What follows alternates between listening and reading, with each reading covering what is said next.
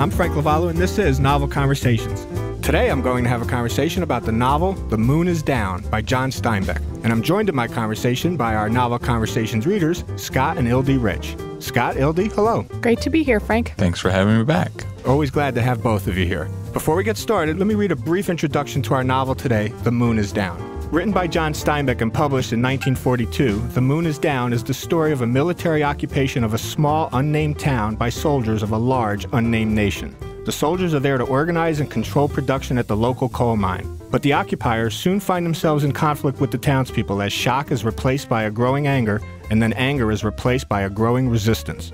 As random acts of sabotage occur against soldiers and the coal mine, the invaders, under orders from above, impose repressive measures to keep the production going. Soon the occupiers feel isolated and surrounded by hate. As the coal production grinds to a halt and several of the invaders are murdered, they begin to realize that their hopes to be accepted as good men bringing a glorious new order have failed. With that introduction, Scott, let me ask you, is this the first time you read The Moon is Down? This is the first time for The Moon is Down. What did you think of it? It is a fantastic story to read when you're studying World War II.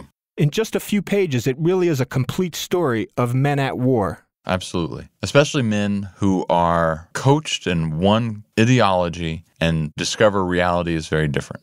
Scott, we never know when this is happening. We never know where this is happening. Well, you know, the invaders are German. Some of the officers that are sent to occupy this small town mention having served in a recent war in the trenches of France. And so that leaves very few possibilities, if no other possibility.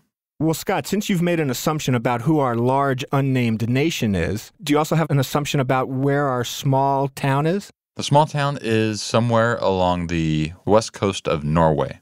So it's your belief that this novel represents the occupation of a small Norwegian town by the Nazis, let's say right at the beginning of World War II. I'm certain of this. All right. Well, I appreciate your certitude.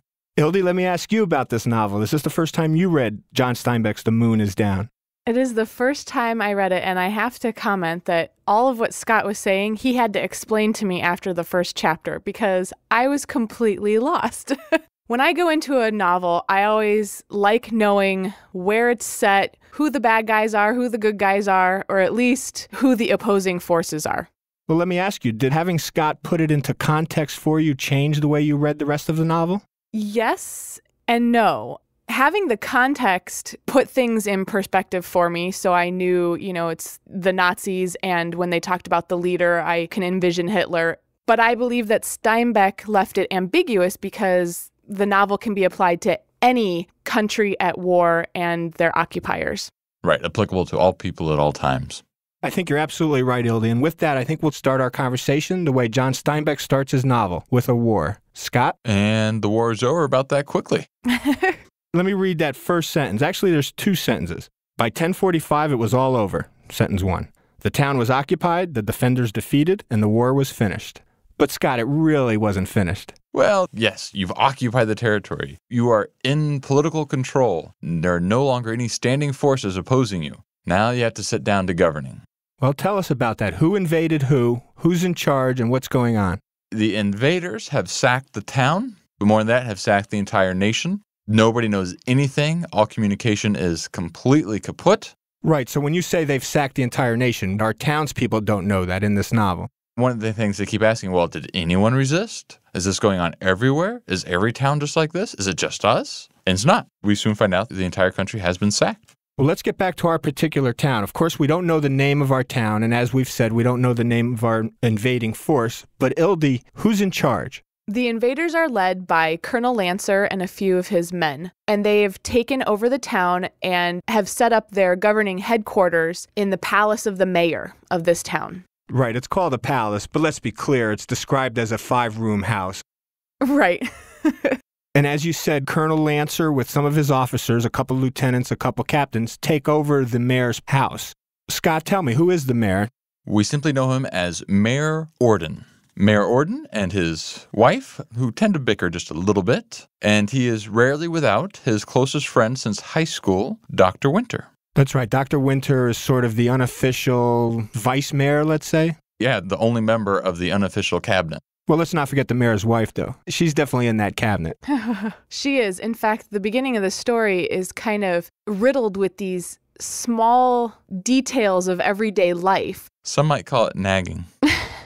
So we catch the mayor's wife and the mayor getting ready to receive Colonel Lancer after the town has been sacked. And she's fussing about his clothes. She's fussing about his ear hairs and his nose hairs and his eyebrow hairs. And the mayor is constantly trying to brush her away because he likes things the way they are. That's right. Here's a mayor of a town that's just been occupied by a small army. He's now got to go meet the leader of this occupying force, and all his wife is concerned about is his grooming. Right. But besides the mayor and Colonel Lancer, we're also quickly told about one other gentleman from the town, a Mr. Carell.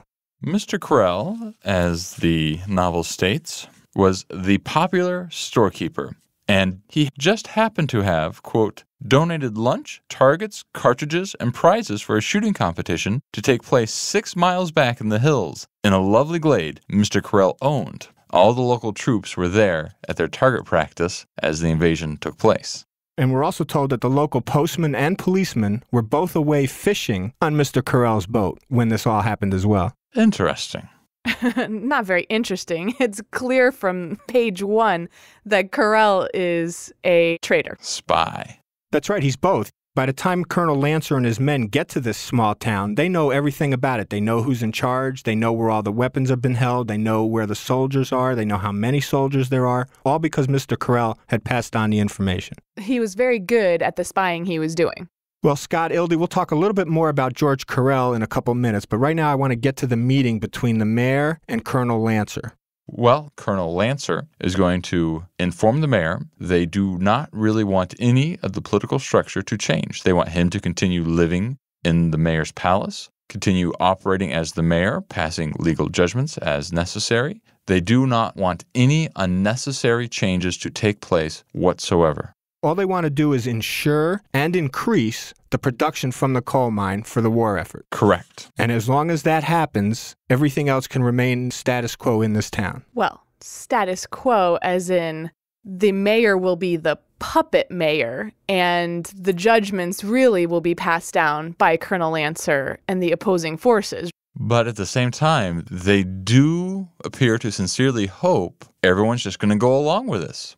We're not going to interfere in their lives. They're going to keep doing their jobs. We're just going to direct the shipment somewhere else. Nothing at all must change as long as you cooperate. It really is extremely detached from emotion. But Scott, quickly we find one man who expects a lot of changes to happen in this town and who's not logical at all. He's extremely emotional. Very opportunistic as well. That's right. Back to our spy, George Carell. The storekeeper had much bigger plans than the invaders had. What were his plans? We'll overthrow the local authorities, and I can become the local authority. So now we get to some of the motivation for Carell. He became a spy for the occupying force because he expects to be put into power. Yes, he wants to be a victor getting the spoils. And Ildi, is that what Colonel Lancer does? No, Colonel Lancer sees if the people saw Carell become mayor after he had just spied and had 6 of their soldiers killed during the invasion, they're not going to be all too happy with Carell and will inevitably mutiny against him. And isn't that really the ultimate fate of all spies? Once you've spied for one side, how can you ever be trusted by the other side when they know you spied for the other guys? Once a rat, always a rat. And Colonel Lancer knows that for a fact, and he gives nothing back to George Carell. Right. He even warns him, you should leave town. You're not going to live another month, and I cannot protect you. Carell doesn't believe him. Right. Carell actually sends a report back to the occupying leaders in hopes that they will go over the head of Colonel Lancer and promote him to mayor.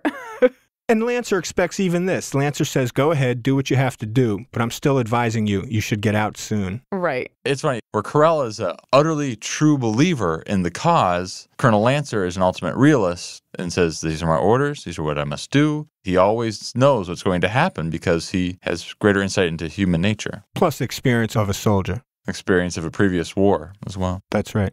All right, well, if we know that Mayor Orden is going to remain the mayor, is he going to do the bidding of the occupiers? You really don't know at first. And he says, I don't know what the people will do. I'll have to do what the people want. Right now, during our novel, we're one day into this occupation. So as with the mayor, the people are still in shock. They don't know what they want. They don't know what they want to do yet. And Mayor Orden is really acting like a true civil servant. And actually, Ildi, we don't have to wait too long to find out how some of the people react. A couple of them start reacting immediately. For instance, the mayor's cook, Annie. Right. Annie does not like the fact that there are soldiers at her back door. And she causes a little trouble by throwing some hot water on one of the soldiers. Boiling water. Yes. She has a bit of a temper. And water's not her only weapon, is it? No.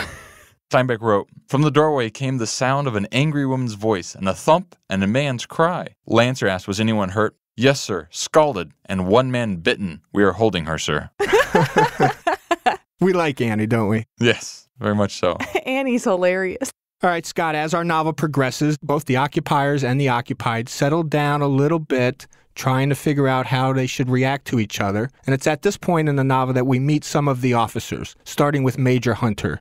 Major Hunter is an engineer. He is considered an arithmetician instead of a mathematician. And Steinbeck says he has none of the humor, the music, or the mysticism of higher mathematics, that he's purely a numbers guy, adding and subtracting, multiplying and dividing. He even treats men that way. I like Steinbeck's quote about Major Hunter where he says, he'd been married several times and he did not know why his wives became very nervous before they left him.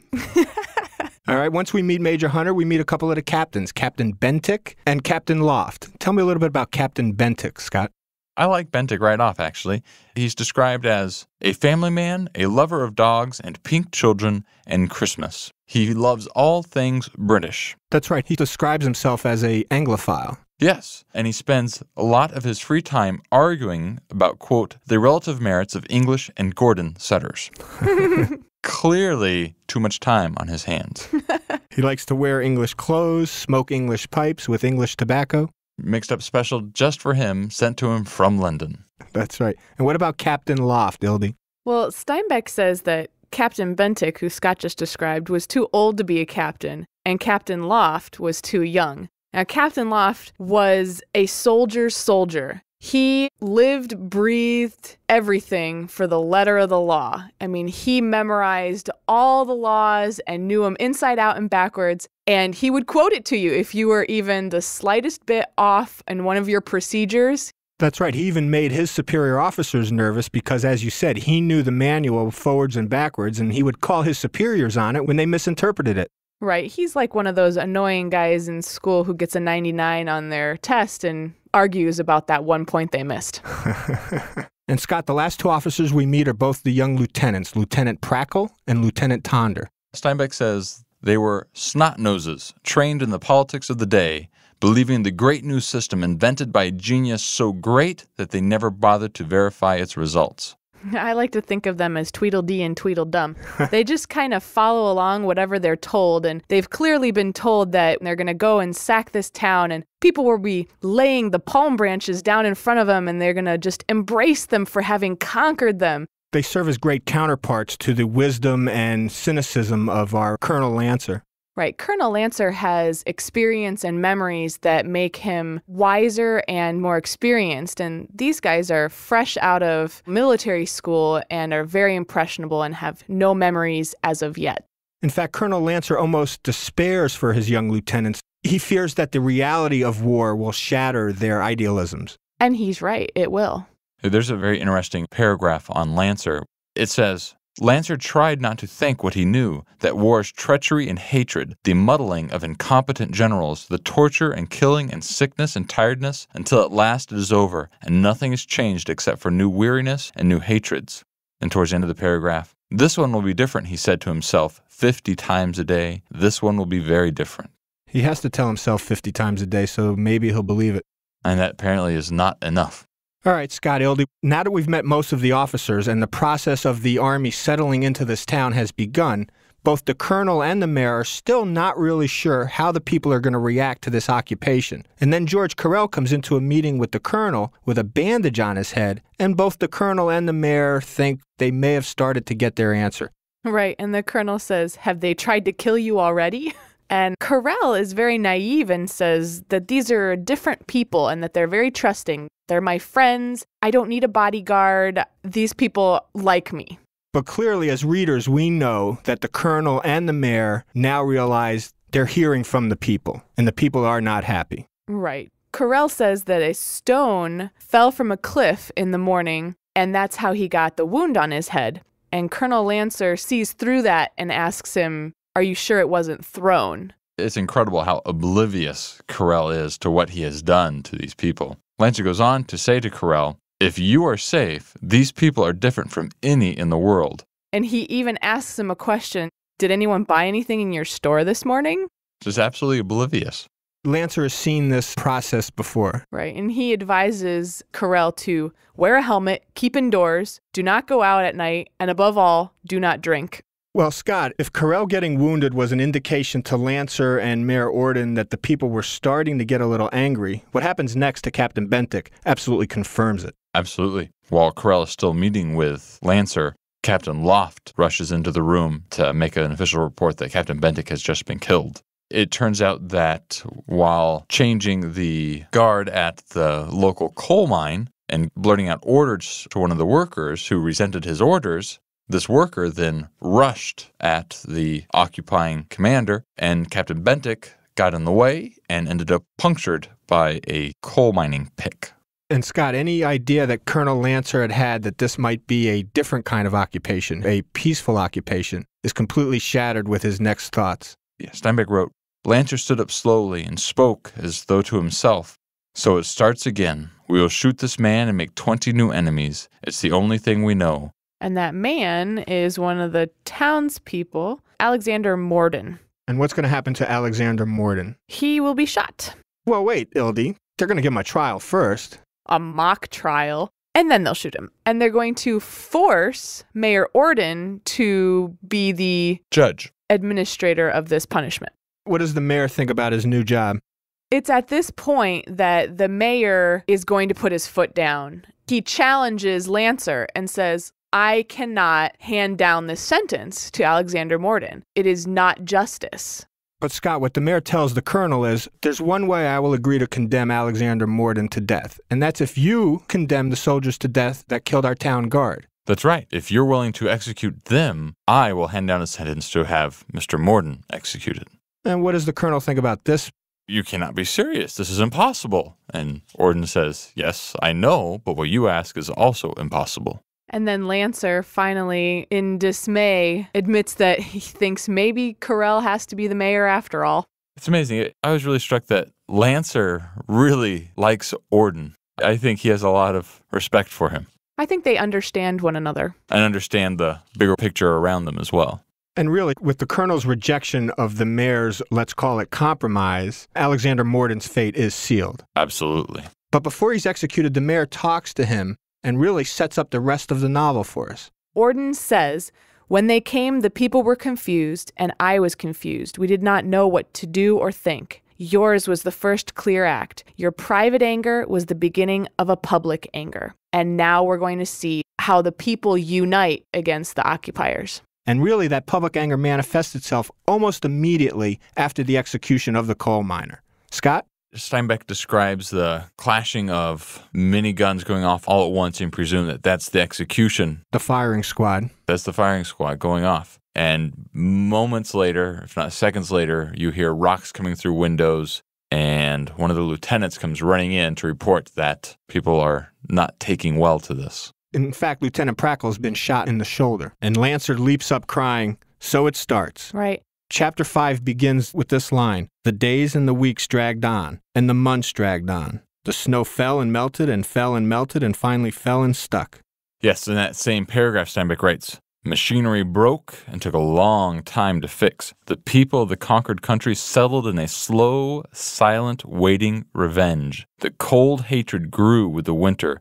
Right. So what can you do when you have no arms against these people? The only thing you can do is do the slowdown. Sabotage. But it goes beyond sabotage and it goes beyond slowdown. As Steinbeck continues to write, the men of the battalion could sing only together and could dance only together, and the dancing gradually stopped, and the singing expressed a longing for home. No man might relax his guard for even a moment. If he did, he disappeared. If he went alone to a woman, he disappeared, and some snowdrift received his body. If he drank, he disappeared, and a snowdrift received his body. So the occupiers are feeling it as much as the occupied. Very much feeling prisoners in this foreign land. And this is where you see the two faces of war. You understand and feel the pain of the occupied, and yet it is also starting to take a toll on the occupiers. In fact, Scott, some of the soldiers start to go crazy. Yes, Tonder in particular, as time drags on, you cannot trust anyone. You cannot spend a moment where you let your guard down. He becomes isolated and then very quickly becomes extremely lonely. Lonely for the company of women in particular, and not a lustful way. He just wants the attention of the opposite sex. And Ildi, it's Lieutenant Tonder that gives us one of the most memorable quotes in the novel. Yes, Tonder compares he and his compatriots to flies. He says, "Flies conquer the flypaper. Flies capture 200 miles of new flypaper." He says this because clearly, now that they've captured the flypaper, they're now stuck. It's become a quagmire, if you will. There is a new tone to Tonder's. He has a note of hysteria creeping into his voice and into his laughter. He's so frustrated with no human interaction with these people. He was anticipating the people being happy that they captured him. Instead, he is encountering nothing but hatred. And it's Lieutenant Tonder's craving for some sort of human interaction that leads him to the house of Molly Morden, the widowed wife of Alexander Morden, the coal miner who had been executed a few months ago. Right. He doesn't know that she is his widow, however. All he knows is that she's an unattached woman who might give him some sort of human contact. Seems just to admire her from afar for weeks on end. She's quiet. She's lonely. I'm sure she would like to have company too. And eventually he shows up at her home. Yes, and she suspects he's up to no good. And as a reader, isn't that what we suspect? Well, I'd never gotten the strain that he had a violent streak like that. Ildi, how about you? I didn't know quite what was going to happen when he came to her house. I didn't know whether he was going to become violent, whether she was going to become violent. I was very apprehensive going into this scene. But as the reader, you knew this cannot work out well. Well, then don't leave me in suspense. What does happen to Lieutenant Tonder when he meets Molly Morden? Molly asks him, "Are you forcing yourself on me?" He says, "No, not at all. I just want to talk to you." Well, and she's trying to get rid of him pretty quick because, unbeknownst to the soldiers, the townspeople have an underground system to help certain people get out of the town. People that have committed acts of sabotage and that are on the hit list. That's right. There's actually supposed to be a clandestine meeting at Molly's house right now. So she's trying to repulse Tonder and get him to come back later, maybe. And at the same time, it's her first opportunity to get any sort of hurtful digs in on these occupying men who killed her husband. That's right, but it's important to remember what Ildi said. Molly wants him to go away and maybe come back later. Yes. But she needs to get him out of the house, and she needs to get him out of the house now. And sure enough, he leaves, and the meeting that she was expecting does occur. Who's at this meeting at her house? Well, Mayor Orden and his cook Annie have been smuggling people who have the need out of the country on boats to England. Particularly the young males. Right. And so on this particular evening, two brothers, The Anders brothers? the Anders brothers, need to escape. And so the two brothers, Mayor Orden and Annie, are all meeting at the Morden household. Scott, are we told how the mayor and Annie plan on getting the Anders brothers out of town? Well, the Anders brothers have a plan. They're going to slip over to their old friend Krell the Spy's personal boat dock and take his personal boat all the way to England. And they're going to take Carell with them. But not necessarily all the way. Gotcha. But Ildi, before the brothers leave, Mayor Orden makes one request of them. Bonjour. This is Fabulously Delicious, the French food podcast. I'm Andrew Pryor, and every week I bring you the wonderful and fabulous people involved in French food, whether they're here in France like me or from around the world. Each week, we dive into a specific topic, be it a French dish, an ingredient, or a French cuisine cooking technique. My guests are all about French food, so come join me on Fabulously Delicious, the French food podcast. Bon app!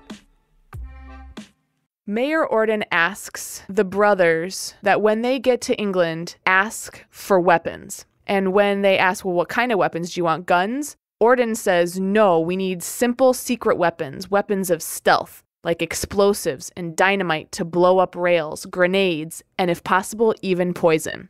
That's right. The mayor tells the brothers, this is no honorable war. This is a war of treachery and murder. Let us use the methods that have been used on us. Let the British bombers drop their big bombs on the works, but let them also drop little bombs to use, to hide, to slip under the rails, under tanks. Then we will be armed, secretly armed.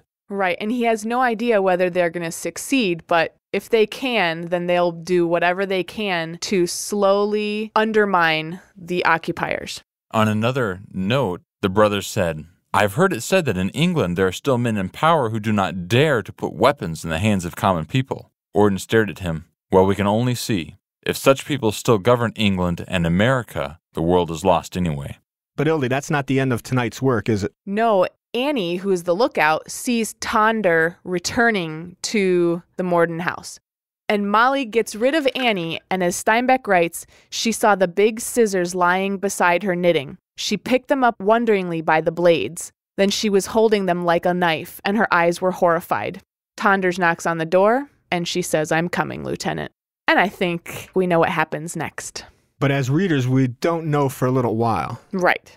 What is the next thing we know? The next thing we know, it's clear that the Anders brothers have made it to England because English bombers are now dropping packages to the townspeople. Packages filled with dynamite. And on a slightly funny note, the dynamite contains a small package of chocolate for the children to eat as a reward by finding the dynamite to take back to their parents. And actually, it was pretty clever of the British to use chocolate with these bombs. As Steinbeck writes, the word got to the children about the gift, and they combed the countryside in a terrible Easter egg hunt. And the soldiers scurried about the town in another Easter egg hunt, but they were not so good at it as the children. Well, what are the soldiers going to do about all these bombs parachuting in?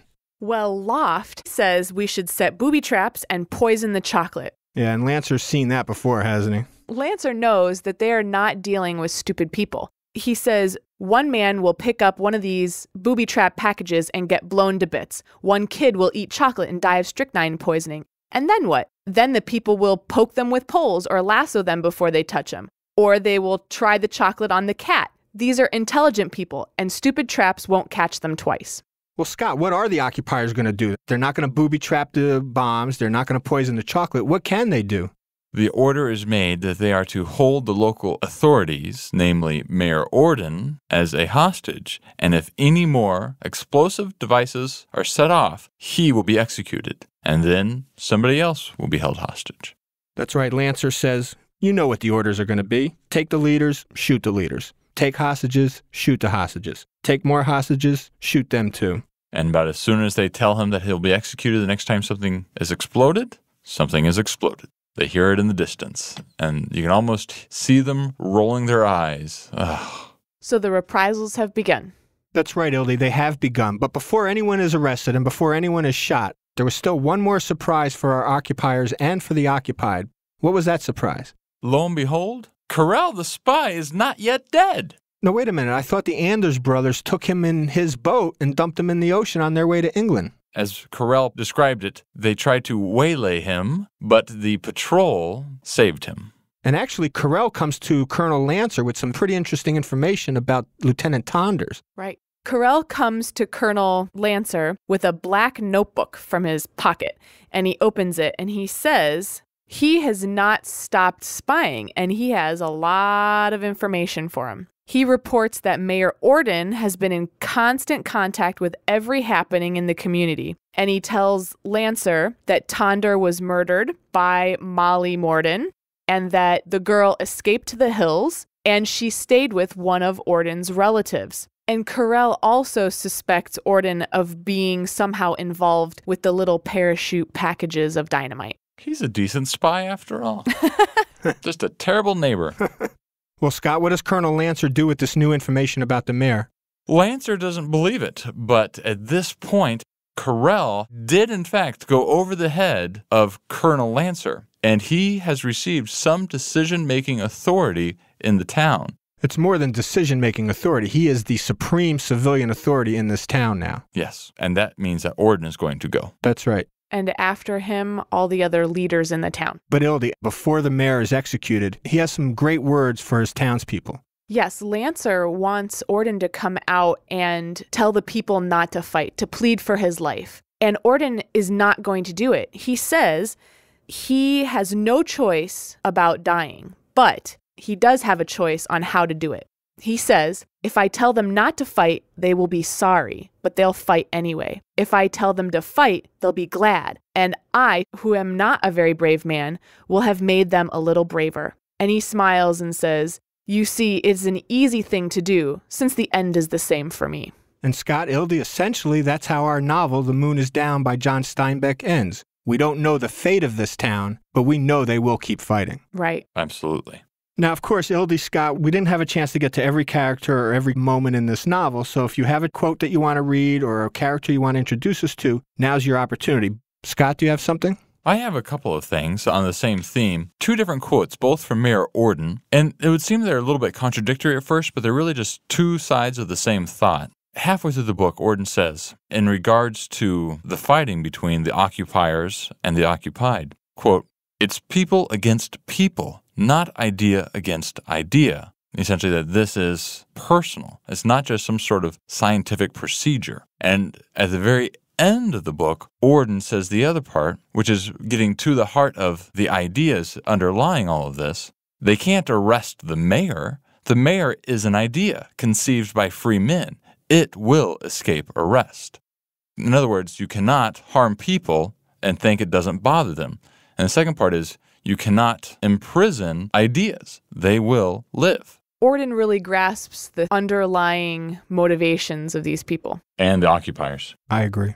One of my favorite scenes is when Lancer is getting sick and tired of hearing all of his officers be ignorant of war and their understanding of it. And he gives this little scene that he remembers. And he says, I'm tired of people who have not been at war who know all about it. I remember a little old woman in Brussels, sweet face, white hair. She was only 4 feet 11, delicate old hands. You could see the veins almost black against her skin. She used to sing our national songs to us in the quivering voice. She always knew where to find a cigarette or a virgin. We didn't know her son had been executed.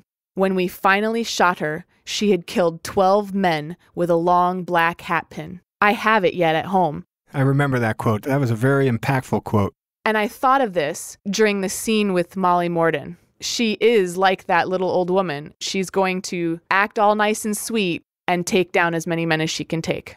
Revenge seems to be one of the most common currents in all wars. And I think the fact that Lancer told us about that moment shows us that he knows how this battle is going to end as well. I think he understands and almost condones these actions. And at the same time, knows he cannot stop it. He can only do as ordered. Right. Which is sad. Very sad. And actually, what both of you have just said really fits well with the last quote that I want to read. And this is from Mayor Orden again. Free men cannot start a war, but once it is started, they can fight on in defeat. Herd men, followers of a leader, cannot do that.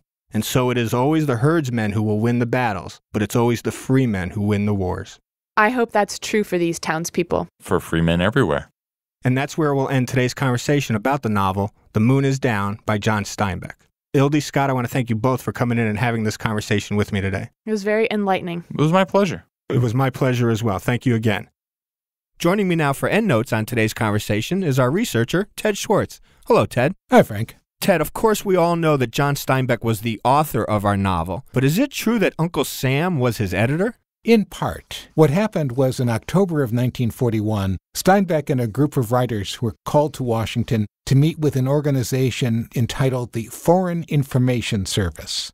And Ted, the FIS was a unit of the OSS, the forerunner of today's CIA. Yes. Now, Steinbeck, prior to this, had been interviewing German refugees, people who had been in occupied territories. As a journalist, he was absolutely fascinated by this. And when given the assignment to write some form of propaganda in the minds of how it was to be used, not in Steinbeck's mind, he said, "It seemed to me that if I could write the experiences of the occupied, such an account might even be a blueprint, setting forth what might be expected and what could be done about it." So from that idea, he decided to create a story about what happens when a U.S. unnamed city is occupied by a foreign power. That book would be called The New Order. Well, Ted, of course, our novel is called The Moon is Down, and the town in that novel is clearly not an American town. It's an unnamed Scandinavian town. How did that change come about? The United States was in crisis by the time Steinbeck changed the book. Pearl Harbor had occurred. There was a very real thought that the United States could be occupied, and it was felt this would be totally demoralizing. So he was asked to change the location of this. And we believe that he was asked by the Foreign Information Service. No, we know he was asked by his editor at Viking. Who may have been asked by the Foreign Information Service. He probably was. Okay. Well, Ted, let me ask you, when the novel was released in March of 1942, did it have the impact that Steinbeck and the FIS wanted it to? No one could anticipate the impact that that novel had. Well, tell me a little bit more about it. It comes out in English. Where it was published in Europe is unknown. Somehow it made its way into some of these occupied towns, possibly relatives of those he had interviewed. They translated it from language to language to language. This was not done by any organization. 20 different languages. Within just a couple of years? Within a few months. Huh? At the same time, a man named Winston Churchill. I think I've heard that name. He read the book, and he thought, my God, our methods are terrible. We're dropping every kind of heavy-duty ordnance. Steinbeck's right, what these people were saying. So he ordered the creation of weapons that could be dropped, that could be hidden, that had never been used before. Instead of dynamite, for example, he had a special device about the size of a card. You tore off a piece of paper on it, and then when you set it, about 30 minutes later, it would be an incendiary device giving off 2,000 degrees of heat for 4 minutes. Those clever Brits. He also created a special handgun that had one bullet that would fire, but the handle carried other bullets. That was made by General Electric Company in the United States, but dropped by the British. That's amazing. A novel that John Steinbeck wrote to be basically a study of the psyche of occupiers and the occupied. A novel that the FIS wanted so that maybe it could be used as propaganda, ends up inspiring Winston Churchill to fight a war in a completely different style, almost what we would call today a guerrilla style. Well, he didn't fight the war that way. He still had traditional warfare. But you had so many of these little towns that were occupied that people wanted to get rid of their occupiers, would do whatever it took, but had no weapons. This gave them small, concealable, very deadly weapons, so they were actually creating other fronts, very much like enslaved workers in other countries during the war when they would sabotage whatever project they were on. Ted, it really is fascinating when you consider the reverberations that have come from a small but great novel like this. And that was always Steinbeck's genius, mixing journalism with fiction. Boy, he sure got it right in this one. Ted, thank you very much for bringing this background information about today's novel, The Moon is Down by John Steinbeck. You're welcome, Frank. I also want to thank our Novel Conversations readers, Ildi and Scott Rich. You've been listening to Novel Conversations. I'm your host, Frank Lavallo. Until next week, I hope you find yourself in a novel conversation. Novel Conversations is a production of the Front Porch People. Listen to more great conversations at thefrontporchpeople.com.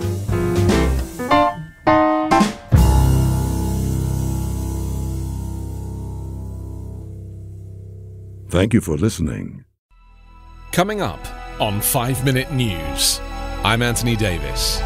You might think it's partisan because maybe it's critical of one side or the other, but it's not. It's just the truth. And I think that's also something that's kind of unusual for Americans listening to the radio or to podcasts, because the news landscape in the States has been so partisan for so many decades. So 5 Minute News is verified, truthful, independent, unbiased, and essential world news daily.